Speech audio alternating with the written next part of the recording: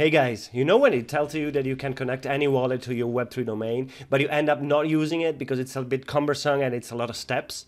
Well, that ends today with the newest version of the Freename browser extension.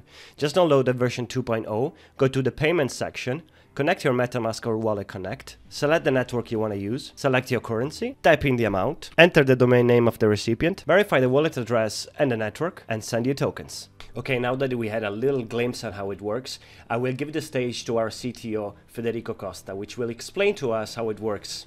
Hello, it's me, Federico, CTO of Freename. 2 words about what we are sharing right now. So we have just released the new extension of Freename for the browsers. With this new extension, you can run Web3 payments using Web3 domains, like the Freename ones. What you can do is that you can just open the extension, type down the domain you want to send the payments to, send some tokens, and run the transaction. The application will connect directly to MetaMask and the other wallets, and will run the transaction, so sending the payments. Why this is great? Because no one actually has provided something like this. A super user experience friendly to the most people to actually use Web3 domains.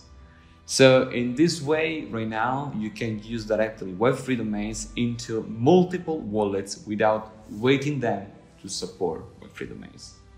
We will start by using the Web3 domains of Freename, and we will go further also with others during time. But I just want to share that because this is an amazing feature that I can't wait to see all of you using. Right now, we are just using that internally also. We played a lot and we say, actually, it's really fantastic. No one needs to check it out anymore. Addresses of each wallet, misspelling it, try to memorize, which is impossible.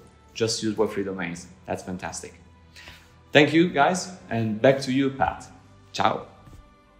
Thank you very much, Fede, for that. We are really excited about this one. So if you have feedbacks or comments, don't hesitate to contact us at our social or to comment down below. So until the next one.